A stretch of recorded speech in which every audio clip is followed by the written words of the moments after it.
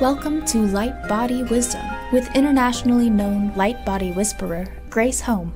She will make you laugh and yawn as you release lifetimes of trauma and begin to feel much lighter. Your divine gifts may be activated, allowing you to weave light into the fabric of the world. Are you ready to be your own light and shine? For more information about Grace, visit gracegHome.com. That's gracegHOM.com.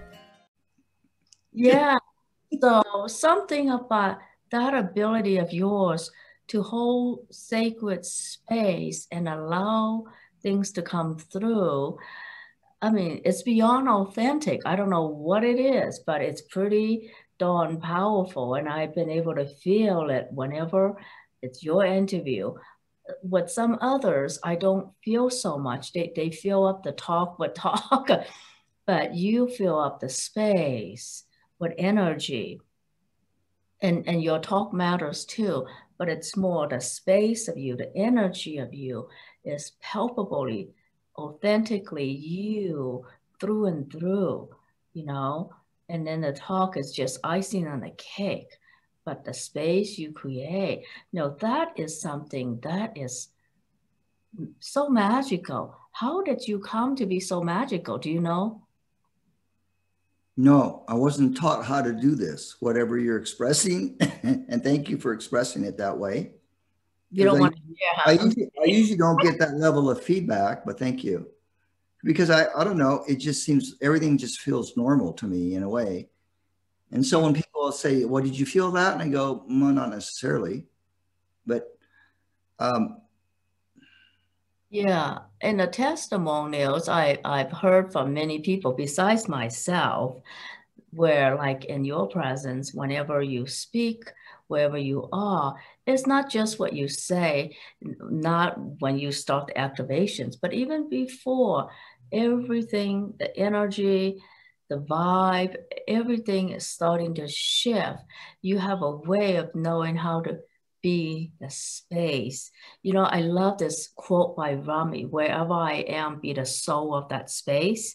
And I think that captures your work, who you are, that wherever you are the soul of that space. Wow, I never heard that one. I like that one. Can you email me that? Yes, I can email you that. Yeah. So back to your question. I am starting a mentorship program, but it's going to be very different than what you guys might be used to, at least seeing it advertised. But anyway, I officially started yesterday with a client. And so publicly, I will announce it here so I will be available for this unique kind of mentoring program. And my intention is to share everything that I know how to do in a matter of speaking. That includes like, okay, how do you hold this space? Well, somehow I believe it can be transferable and it can be taught, although I was never taught that. But I also have to say that we work with a team always. Okay. So it's not just me here, obviously, right? The team is here. I always call in the team before I do any kind of healing work or before I meditate, every time. Sometimes I'll do that as I go to sleep as well. So basically what I can offer people is how to stay in present time with whatever you're doing, because that's when the power comes through, as you know, Grace, right? If you're in the present moment, then everything can channel through you as you. I think that's really how I kind of work too. Like I used to be really anal and have a notebook and have my list and look at it. Did I cover this? Did I cover that? And I gave myself problems. I can't get out of my own way. I couldn't get out of my own way for the longest time. Yeah. And it was only a few years ago that I was able to let go of this modality, what I learned from this and that, and just be like, God is already talking to me. What the heck am I doing listening to other people and settling for bagels when I can do this work? When guidance already comes through so easily. Yeah. So what I learned early on, folks, this should help you guys in some way, is that, and I tell people this, you're not going to know unless you do it. And if you fall down and trip, it's okay because you're going to get back up again. But you're not going to know if you're a clear and perfect channel until you start doing it and getting feedback from people. If you sit in the closet and wonder, well, I'm not going to do this till I'm perfect, you'll be in the closet for a long time. So I'm a big fan of practice. Practice. Whatever you want to perfect, practice it. Don't be afraid. See, a lot of people are afraid of, oh, what are they going to say? What are my colleagues going to say? Well, I can't say that at work. They'll think I'm like lunatic, crazy. But you're not going to know until you do it. Right? Who knows? You could change somebody's life at work. Whereas before you thought, well, I can't share that with that person. That person's not going to relate. That could be your own projection, but you won't know until you do it, right?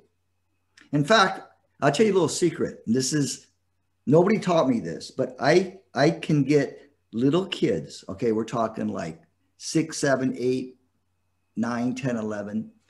I can get these kids to talk about anything and to share anything with me that they would not dare share with their parents. I just have this knack of being able to do that with kids. Wow. And you taught school, didn't you? Yeah, briefly. Yeah, for a couple of years, I taught preschool. Yeah, professionally, I'm a certified K through 6 and preschool teacher. But that's why that's why I do a lot of inner child work. So I'm using my academic training in early childhood. I transferred that from that field over into this field, and we work with the inner child. Not in a specific way, but see, I learned early on in college that you can transfer the skills in one discipline to another if you believe that you can do it. Most people can't do that.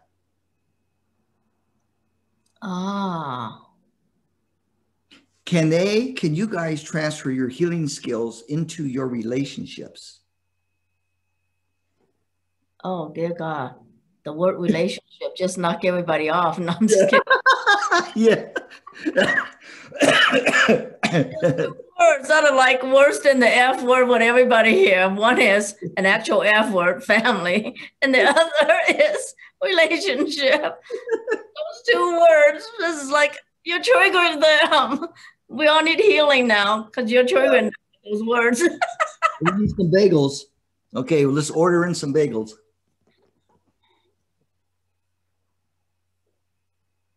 And I've always kind of known that you can use humor as a way to help teach what you're teaching and to help other people receive. Because we are definitely too serious, especially now with the lockdown and everything. Oh my God. Try to crack a joke in public during the lockdown. That's a little bit more challenging, but it can be done. Oh my God. Yeah, Colorado is just going crazy here. Denver, we just up another level of whatever. Really?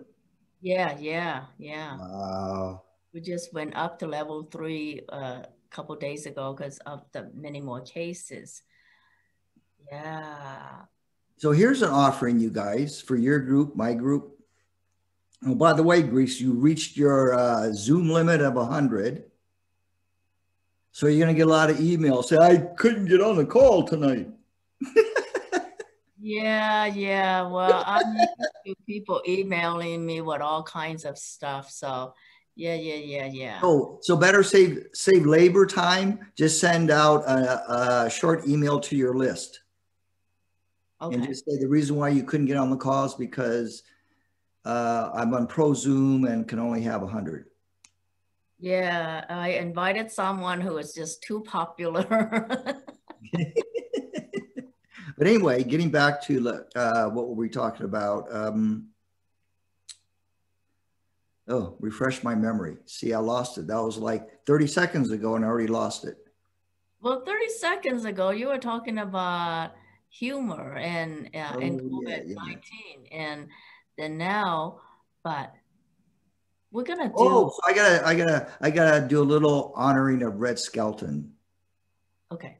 And I feel a little guilty because when I heard he was going to die, I wanted to send him a letter to thank him for being on television when I grew up, because I watched him every Sunday night and he was like inspiration for me. His humor and his ability to change from one character to another was very impressive. But so I'm going to honor him now, but he inspired me with my funniness, I guess. Because I would watch him and I go, he's making this stuff up on the spot. He's like channeling this humor. Oh, so that's channeling. Just be present to what shows up. Yeah. On the spot. Yeah. Yeah. So whatever you guys want to be in the present moment and that'll happen.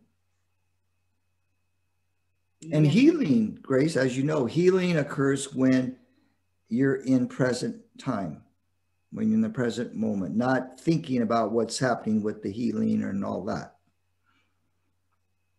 It took me so long to get out of my way, let me tell you. Yeah, me too. You know, I had to overcome my level of self-doubt, like, am I good enough? Because I would see these other people out there in the world, in the field, and they were like very successful, billionaires, millionaires, have tons of fans and followers. I don't want that. But I would see that and I go, how did they do that? How did they get to this place of where like they're watched by literally billions of people when they do an event, like online and stuff, and go, wow. I mean, I still go kind of wow, but then I go, oh, one, they had a good marketing team. And two, their website probably expresses the essence of who they are and what they have to offer. Wow. Marketing team is key. That's why we have that market called marketing team, marketing promotions. Yeah. So I've come across a couple that I think are very cool in this area. So if any of you need some marketing help, website help, content help, graphics, I can refer you to them. Because I'm kind of like, I don't see it as competition. I don't see Grace as competition. I see Grace as part of my tribe, as a collaborator, like an affiliate, you might say. I never see anybody as competition. So I've always been willing to share my knowledge of like resources. In fact, I probably could have had a business as a resource company, right? You send me money and I'll send you resources. I'll send you links on where to find what you're needing. Yeah, you are a natural connector and you like to help people. You're very natural that way. Yeah. And speaking of competition, we are going to have a competition. No, I'm just kidding. Yeah, well, in a couple of weeks, right? Because we want to support, you know, seeing what's going on in the world right now. We want to support all of you. So in a couple weeks on a Sunday, we're going to join together to do some activations and clearings that that will be helpful for all of you and move you all into the next space. And 5D and beyond, right? 5D and beyond, yeah.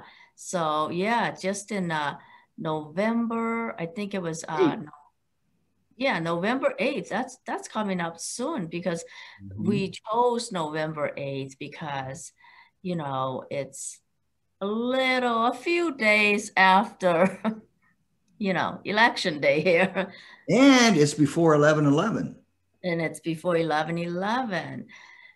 And it would just be fun for us to spend time together where we will just tune into the group and be very present to what is going on with all of you and see where you all need to be. Because I know many of you are healers in waiting. Well, after November 8th, the waiting is done. You'll be healers in service. We like that. And receiving monetary return. No bagels, people.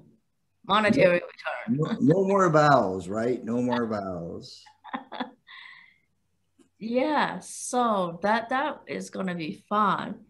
And who knows, maybe for 2021, we'll be doing more fun things together, because I think it would be fun to have a couple people to just be doing activations that allow everyone to feel like we're tuned into different aspects of people. So, you know, what we do is similar, but not so similar that, you know, we cancel each other out or anything like that, right? Yeah, let's cancel each other out on the event. We'll just cancel each other out so we both disappear at the same time. Undo everything he just did. Hey, Grace, let's take some questions or sharings. You want to do that? Yes. Oh my God, I've been talking forever. Look, my time is 5:55. I guess it's time for shifts and changes. And I love to know what you all would like for us to do for you that would really change your world. Besides getting you to be a healer in service rather than be a healer in waiting. I think that's a given. But actually, I want to hear one more thing from you, because at this time, many people are talking about money struggles and how you overcome all that is astounding. What you have overcome. Grace, I can't tell you how I did it. It's like a miracle. So I'll just give you the nutshell of it. So 2000, had a house fire in which my dad and I could have perished in the house fire. An archangel woke me up, seriously, an archangel woke me up and got me to go into the living room to see that the house was on fire. I got my dad out. We had lost power in the house. It was like 1:30 in the morning on a Sunday. It was cold outside, and it was the year 2000, January 17th, I think. I go running out of the house with, I don't even think I had my shoes on. I had my jeans and a t-shirt, I think. Anyway, my only thought was wake somebody up in the neighborhood and call the fire department. There was only one house with the lights on the whole block. So I knock on the door, scared the crap out of this black couple. I said, house is on fire, please call 911. So they did. They came out in 6 minutes, but it felt like an hour, but it was like 6 minutes. The chief, they put out the fire. It wasn't a big fire, but the chief said, if we hadn't got there when we did, your house could have imploded, like exploded, if we hadn't gotten there when we did. Like maybe you had another 2 minutes. Now, I don't know how we figured that out, but I went, wow, really? So anyway, okay, life saved that way. So house fire, 2000. 4 months later, I go homeless, and I'm in a little bit of post-traumatic stress from the fire, believe it or not. I went up to Mount Shasta after I got put up by friends and strangers for 6 months because I was homeless. I couldn't work because I had this post-traumatic stress. I couldn't do my practice. I had no place to do it, and I had very little money. So I went up to Mount Shasta to either live or die. And I was serious. Okay, I'm either going to make it in Mount Shasta or I'm going to die on the mountain. But I'm not going to die in the Bay Area where all these people and traffic and noise are. So I went up there. At the last moment, I got a place to rent, but I started going to debt. So fast forward to 2004, my dad dies. I take care of his affairs. I'm in credit card debt at that point, maybe $20,000. And I continued to go into credit card debt up until 2008, I think. But anyway, here's a miracle. So I take care of his affairs. He left some money for my brother and I. He had this stock, this oil stock of this unknown company in Idaho. Like, who would want to buy stock in this? Nobody knows this company, right? It's like, and he buys it for something like 10 cents a share. And he has 10,000 shares, I think. And I get the first statement because I had to take over his affairs. I get all his mail and stuff. And he had something like $500 worth of useless oil stock. And I go, well, I'll just leave them there. And I'll sign up to get the monthly statements. So the next statement, it goes up to 700. And then it goes up to 900. And then it goes up to something like 1,100 and then 1,500. I go, this stock is just keep going up. I should definitely not take any money out. Guess what it goes up to? It goes up to $30,000. And then I got guidance, okay, pull it out. So I pulled most of the money out. I should have just pulled everything out, trusted my guidance, but I left a little bit of money thinking, well, it might still go up a little bit. No, after that day, it started going down, down, down, down, and down. So I got basically almost $30,000 for free from my dad. He had passed. I was in debt. So that helped me another 2 years, maybe, of living without having to go homeless. And I tell people this story, how can a stock go up from 500 to 30,000? Like that never happens. So that can happen to you. You think your dad was looking out for you from the other side? Yeah. Yeah. Nice dad. He saved my butt many times. I could have been homeless many times. So anyway, fast forward, I go into credit card debt a lot, like I said. And I did a credit card negotiation where I paid basically 40% of what I owed to the banks. But then all that went on my credit report and go, okay, that's going to mess that up. But I need to get out of debt. So I get out of debt, but then I get more into debt with credit cards until finally I do bankruptcy in 2010 towards 2011. I give up my car. And of course, I gave up all my debt. And I was very grateful to the system for allowing people to create bankruptcy and get out of debt. And by the way, I got to mention, I never thought I would be in debt. Never in my mind would I thought I would ever be in debt, let alone go homeless. But here's the other thing about homeless.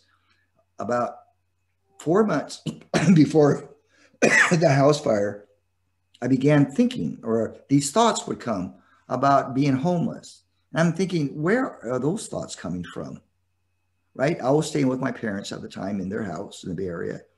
So these thoughts would come in like going homeless. And I would dismiss it because I didn't think they were my thoughts. Why would I think, going homeless? Unless, of course, I was tuning into what was going to happen, right, in the future. But anyway, so I create bankruptcy and I have no credit cards now and no money. How am I going to make it? But starting in 2007, this guy calls me up out of the blue. How he got my phone number, I don't know. He says, can you teach what you do? I just found your website, which wasn't very good. And he says, well, yeah, I can. And he says, how would you like to come to Taos, New Mexico? I go, okay. So I paid for my way there. And we did some intros and some personal sessions. And that got me started to where I am now. This guy out of the blue, he doesn't know me. but he found me and he calls me up on the telephone. And eventually he invites me over there. So I made about 3 trips to Taos, which led me to Santa Fe, which then led me to Canada and all these other cities in America. So I did the teaching tour, teaching the work until about 2014, towards the end. But up until 2011, I go, God, what am I going to do? So again, another miracle, right? So you never know, somebody could call you up out of the blue, go, hey, and then you say yes. Yeah. You know, this sounds so much like you're operating from a certain, according to human design, there's different energy types. Mm-hmm. And you seem to have that energy type of the projector. I am. Oh, I guess right. I'm going, You guessed right. I'm intuitive about that too. I'm worth my bagels, damn it. That's right. You'll get 6 now next time. Yeah. And here's the thing with projectors, not that it's set in stone, you guys, because you don't want to ever have any system set you in stone. But I was told by, when I had my readings, forget the phone, it's probably a telemarketer. We'll just let it ring once.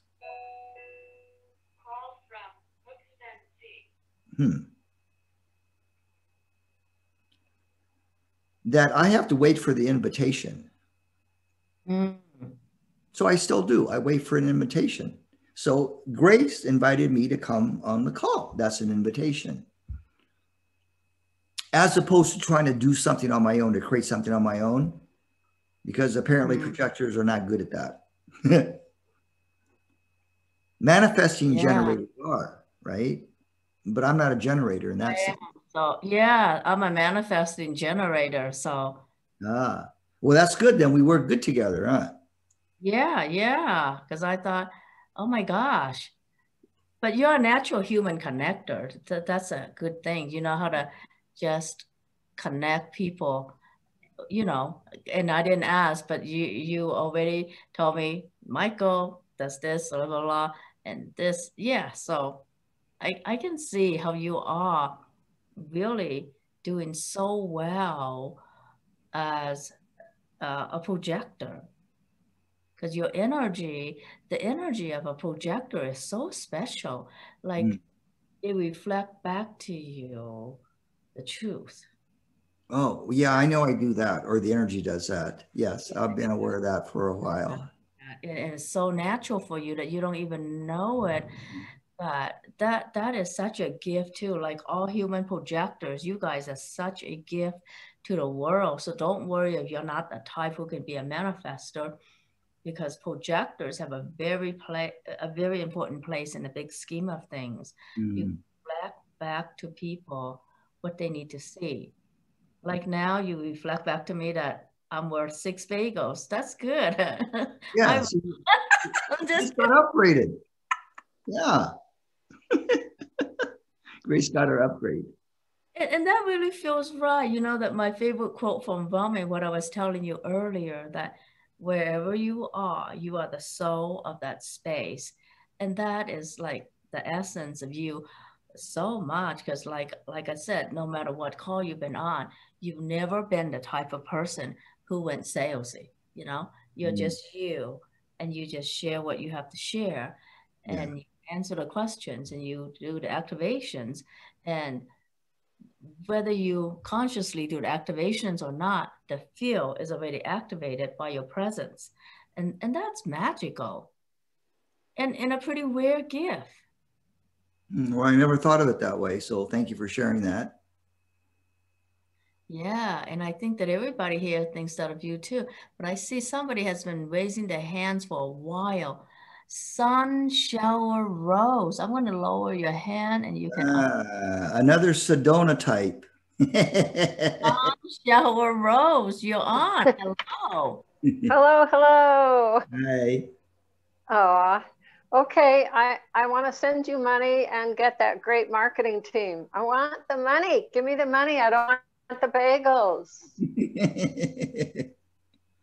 Thank you. So, How about if we all together, because this is about giving and receiving at the same time, the lost teachings of Yeshua, giving and receiving as one. So how about we all together right now on the call, and those that are going to listen on replay, especially those that couldn't get on the call today because they're number 101, a little humor there. How about we hold the space of miracles for everybody else that's on this call, that signed up for this call.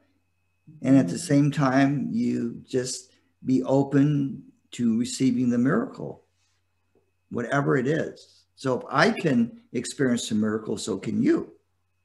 If I can go from this much in credit card debt to this place, with patience, of course. And I'll give you another thing. I get clients where they're desperate. I mean, they're like a week away from homelessness and everything else. So we do what we can with the activation, and I don't hear from them for like maybe 6 months or so. Now, mind you, when we had the personal session, they were in desperation mode, right? So 6 months later, I find out, hey, they're doing fine. And what I always want to ask these people, well, how did you shift? What happened to where you are in this place right now? And sometimes, you know, I get the opportunity to ask that question and they share back. Sometimes I don't. But it's amazing how people can go from this place to this place. When they're in this place, they were completely hopeless, like no hope. And so we generally would say, okay, just leave it up to God. Just surrender everything up because you can't do anymore. Just surrender everything up, let it go, and trust. Thank you for shining your light and weaving grace into the fabric of the world. For more on my work, please visit gracegharm.com or lightbodywisdom.com. Thank you and namaste.